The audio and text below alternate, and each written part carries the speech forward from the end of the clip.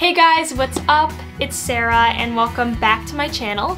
Today I'm going to be showing you my model casting look, my makeup that I do for model castings. Now, I've found that there are two different kinds of looks that you could possibly go for. The first being what I was doing while I was in Atlanta, Dallas, and even for Chicago. When I went to castings in Atlanta, they wanted full pageant glam, as in eyelashes, contour, full foundation, hair curled and big, just like pageants. I'm going to show you today more of an everyday, if you were to go on a model casting that's not a mart like what I was doing, which is very bare, almost barefaced, as well as hair pulled back in a ponytail, hair off your face so they can see your structure of your bones and your face, how it naturally would be. This is also my everyday makeup look as well, so this also doubles as something really quick and easy to do in the morning, but it just kind of enhances your good features while hiding some of the features that you don't really want to showcase. Before we get started, make sure that you guys go ahead and follow my Instagram at unbroken_babe. I've been posting a lot more on there recently. I've just been in a picture mood and I've been finding so many good opportunities to take pictures, so please go check it out, as well as my Healthy Eats page, which is at Sarah's Healthy Eats as well on Instagram. And make sure to click the subscribe button down below and give this video a thumbs up. All right, let's get right into it.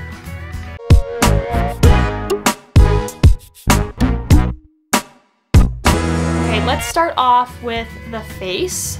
First, my golden treasure, which is concealer. I'm gonna use the Maybelline Better Skin. I have absolutely fallen in love with this. This I found at Walgreens. However, I went the other day to go get more and I didn't see them anywhere in Walgreens, and I really hope they didn't stop carrying it because I would be so sad. I got my trusty mirror from my Think Happy palette that I use literally all the time. First thing I'm gonna do is just put a couple dots of concealer right under my eye. Now this is minimal, just enough to cover the dark circles right in this immediate area right here. That's all you need. And then I'm going to cover up any acne. As you can see, like I said, I'm breaking out a little bit down here and I got one up here. So I'm gonna take my concealer and just kind of dot those spaces. Let's blend this out. I use my finger. I know that a lot of the times when you're getting called for a model casting or even just getting up in the morning, you don't want to go wet a beauty blender. You don't want to have to search through all your brushes. So we're just going to blend this out right in this area. This is just to cover up. Do you see how much that helped already? Just to cover up the darkness. I'm not going to go all the way out like I normally would. I normally would put concealer all over this area, but for an everyday look or for a quick modeling casting, you want them to be able to see mostly your skin.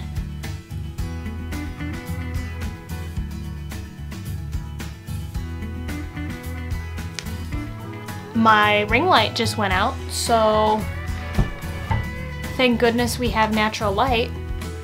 Looks like that's what we're gonna be using today. So that's where we're at right now. As you can see, my face, it still looks like my face, which is really nice. Next, I'm going to set it with some powder. I have my Coty Airspun, and I actually tend to leave this open, like just like this, sitting on my desk, because I really don't want to have to open it and keep pouring it out because this stuff gets everywhere.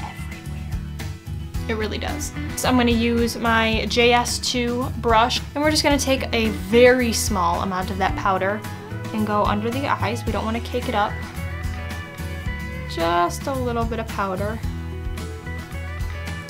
We're going to do the same on the other side, and then we're going to set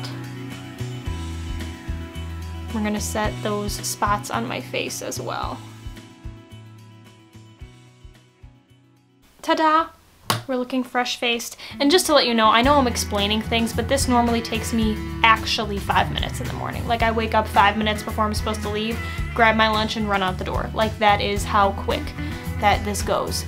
Next, I'm going to be using Jeffree Star's brow brush, which is the JS7. I'm going to darken my brows just a little bit. I am going to take my Think Happy palette, once again, love this palette, and I'm gonna take this shade right down here. I know it's like a purple, but on the brows, when you blend it out, it looks more like a dark brown. So I'm just gonna go ahead and just fill the ends in really a little bit. I don't use any brow gel or any brow product except eyeshadow on my brows, ever. I just find that it makes them look really natural, which is the goal.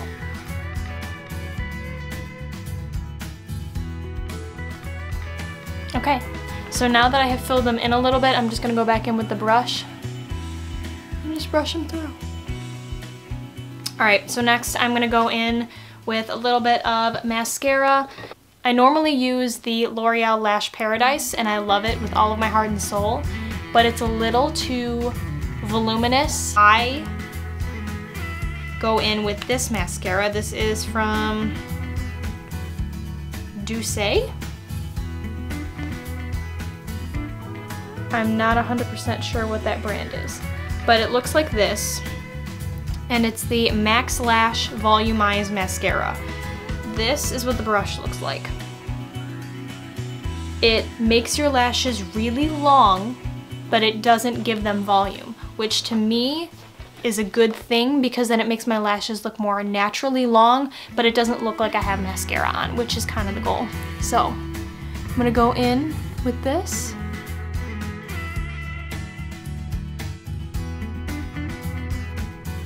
There they are.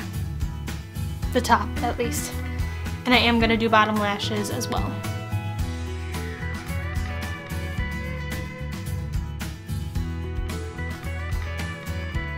Done, and as you can see, that's very natural. This is what it looks like up close. It literally just looks like my lashes, just longer. Very natural looking, one of my favorite mascaras ever, and I will continue to use it every day.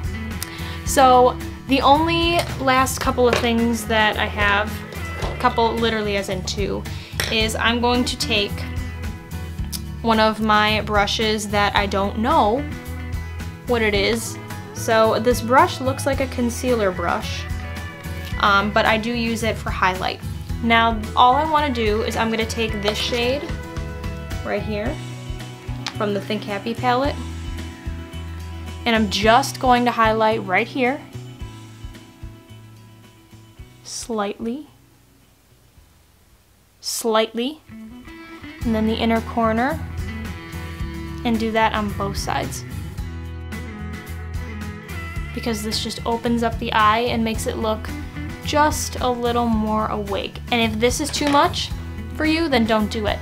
Or if you want, you could go in with your finger and just dull it down a little bit and make it a little bit more natural as well.